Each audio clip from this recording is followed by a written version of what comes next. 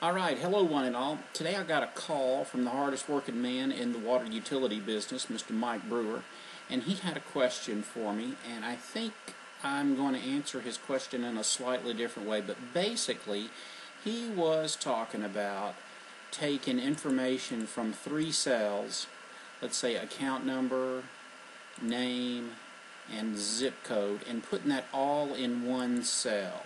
That's a pretty easy thing to do, and I can see where it is a non-intuitive type of thing to do.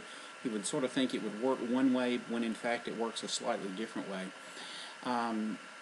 Here's how I would do that. What you're talking about, that's a crazy function in Excel called concatenate, and that's the craziest, most useless English word I've ever heard in my life. But basically we're wanting to join those words or join the contents of these cells into one cell. So here's how I'm going to get started. This is the function launcher. It says insert function. We don't know exactly what function we want to use there, but here's how I'm going to look for it. I click on that, and then this helps us find the function that we would need. Here it says type a brief description of what you want to do. Well, through trial and error, I've found the key word there is join. I'm trying to join some text. So I'll type in join text. I'm going to tell it to go and find me a function.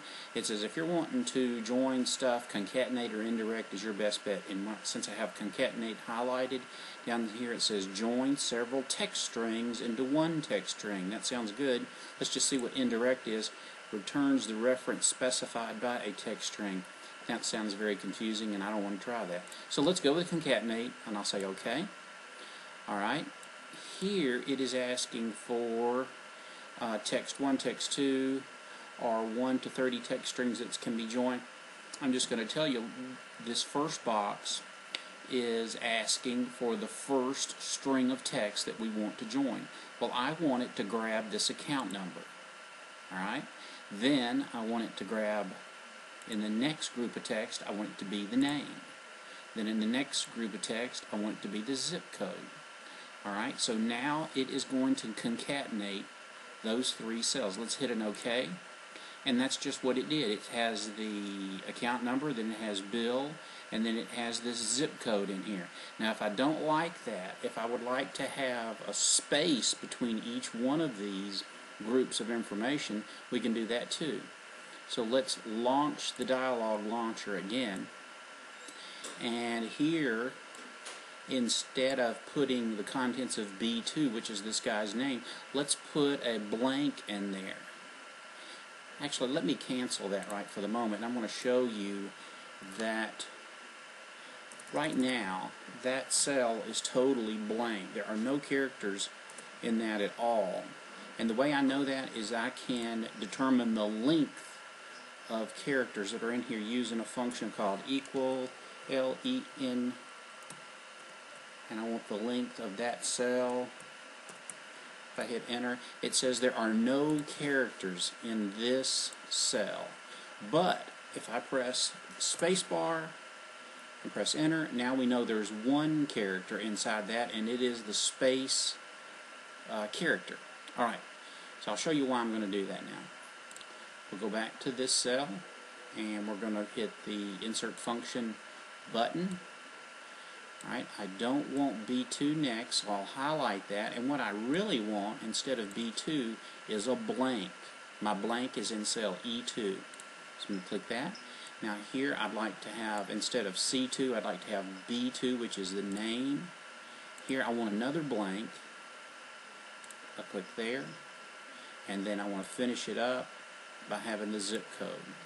So now I have it to concatenate whatever is in A2, which is this account number, whatever is in E2, which is this blank, whatever is in B2, which is that name, here we see it's bill.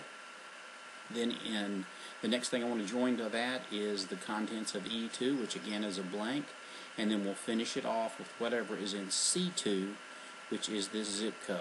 Alright, I'm going to give it an OK, and now that's a little more legible. So that is a good way to get the contents of 3 cells all into one cell.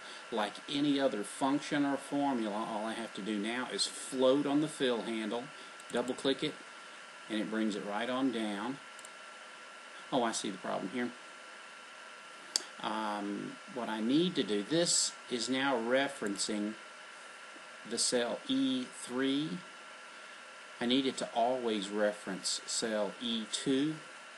So let's back out of that. I'm going to Control Z to undo what I just did. Alright, and then we'll relaunch our function. Everywhere we have E2, we need to make sure that this reference doesn't creep down. We want to make sure that that always references E2, not E3, then E4, then E5, the way that formulas normally do. And we can make this an absolute reference by pressing the F4 button on your keyboard. So see how that locks that in with the dollar signs?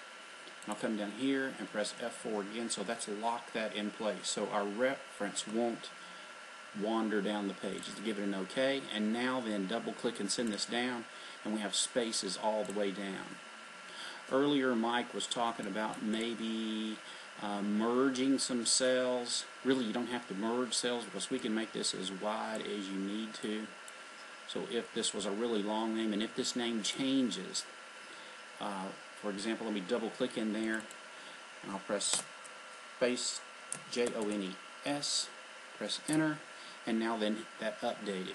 Now if this was never going to change, the name that we have over here, what we can do is select this and then right click on the border. I'm going to move this right over here.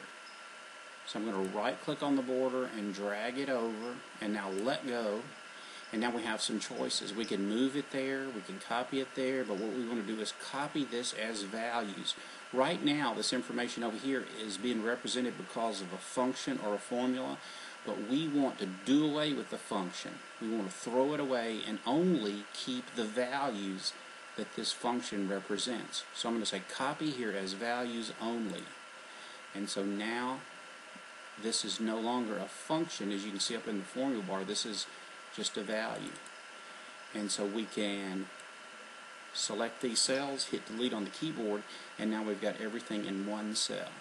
Alright Mike, I'm going to throw the ball back to you, and you can tell me if that helps you or if you have a different thing that you need to do. See you later.